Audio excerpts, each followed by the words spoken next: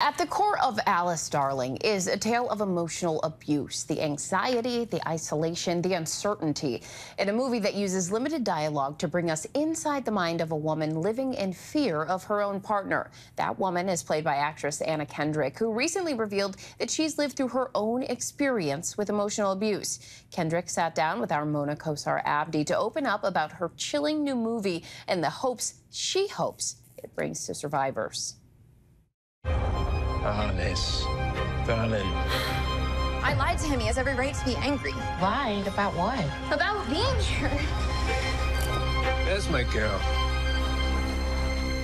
Anna Kendrick, thank you so much for joining us. Thank you for having me. Of course. I'm really excited to talk about your powerful drama, Alice, Darling. And you play Alice, who is dealing with the effects of being in this psychologically abusive relationship with a boyfriend who's manipulative. He isolates her, and he convinces her that her friends are bad for her. This movie, you say, was shot in under a month. What boundaries did you have to create playing a character that herself doesn't feel safe?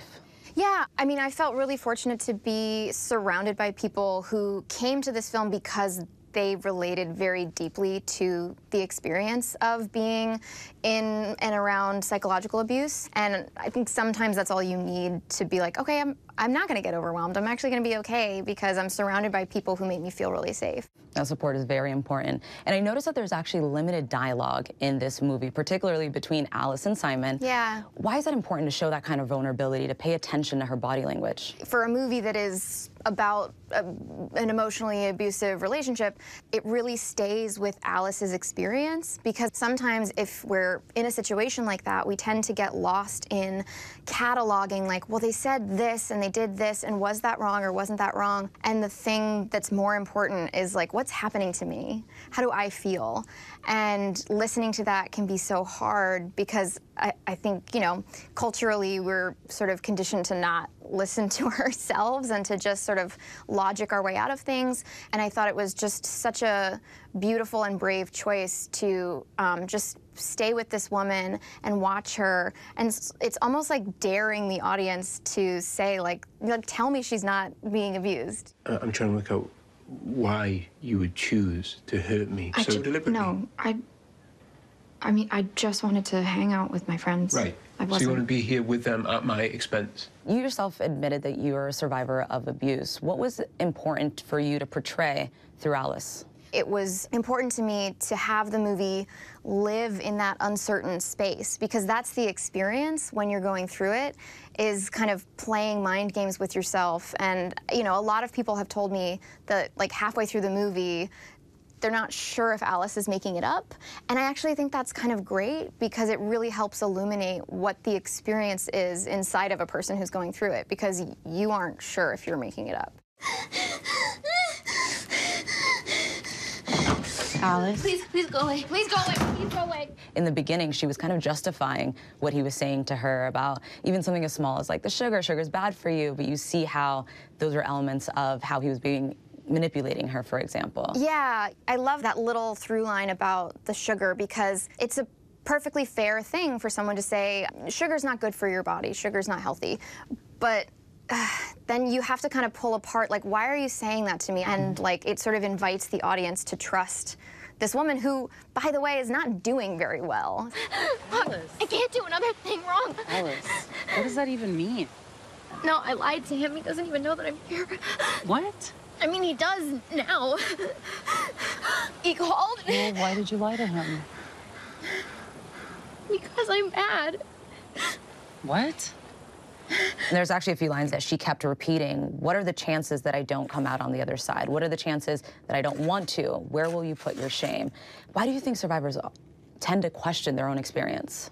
I mean, I can't, you know, speak to anybody's experience but my own, but I would get trapped in those kind of loops of trying to just figure it out. I never really knew what I even meant by that, but my brain was just working overtime, because I just had the sense that if I could just be a little bit better, and if I could just read one more book on communication or something, things would turn around.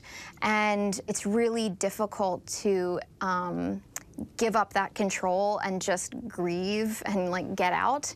For me, that really resonated because it was so common for me to get trapped in a loop of this very false sense that if I just went over everything one more time, I could figure out how to make everything okay and how to get safe. And that justification is also why survivors of abuse are likely to go back to their situations, to go back to their abusers. And there's a line in the movie where Simon says, "I give it a week."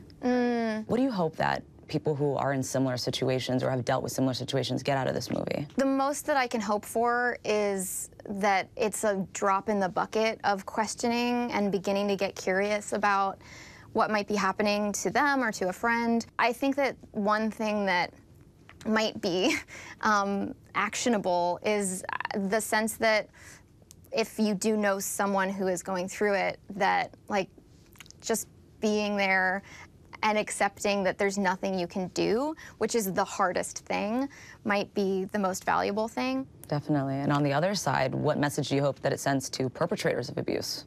The hardest thing for people in these kinds of relationships is that I think that the inner experience of the victim and the perpetrator are remarkably similar. And I think that there are perpetrators who likely come out of it feeling like they were victimized, which I think we all deserve to kind of stay curious about that and heal from whatever is creating potentially bad behavior in us. People know you for movies such as Pitch Perfect. I got my ticket for the long way round. And you play more lighthearted roles. I had a thing the other day where I was walking past a window and I caught my reflection and I swear to God, I was like, who's that lady? Like, who's this grown woman? Why was it important for you to play Alice at this time in your career? The fact that the subject matter was so close to home was something even more potentially rewarding but also scary. I wanted to kind of see what would happen if I put all of that down and like put down all the armor. It was, yeah, personally very rewarding to do that. Anna Kendrick, thank you so much for your time. We appreciate it, and I appreciate you sharing your experience as well. Thank you so much for having me. And thank you so much to Mona for bringing us that story. And you can watch Alice, Darling exclusively in AMC theaters nationwide starting this Friday, January 20th.